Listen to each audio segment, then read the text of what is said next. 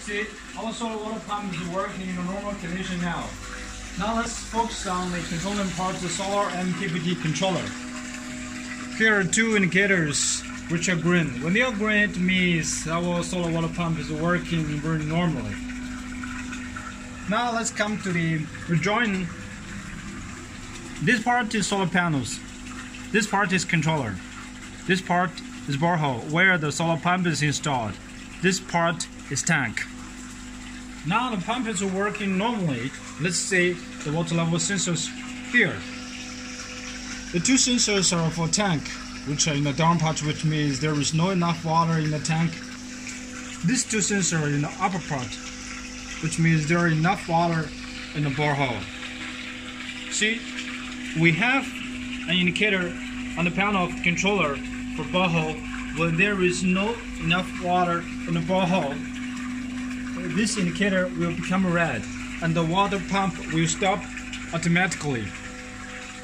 Now let me show you how the water level sensors in the borehole work actually. Now let's see the laptop again. In a borehole, when there is enough water, when the pump is working in a normal condition, the water level sensors will be like this way. This is the high level, this is low level. When you are pumping, the water level will go down gradually. It will pass the first position, WH first. Because of the gravity, the water level sensor will come down this way. See, we still have enough water to pump. Inside the borehole, the water level will come down gradually up to the lowest point, WL. When there is not enough water, we have to stop the pump just like this. See the indicator here.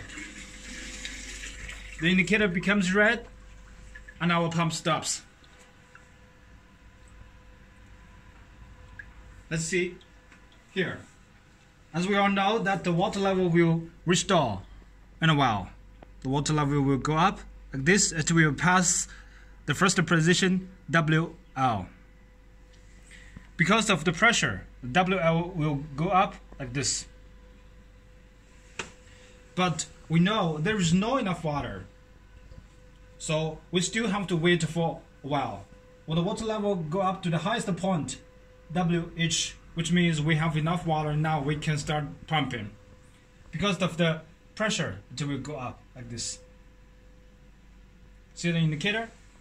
The indicator is off, and the pump will start. In our design, we have 5 minutes delay. In 5 minutes later, our pump will start automatically. Now, let's wait.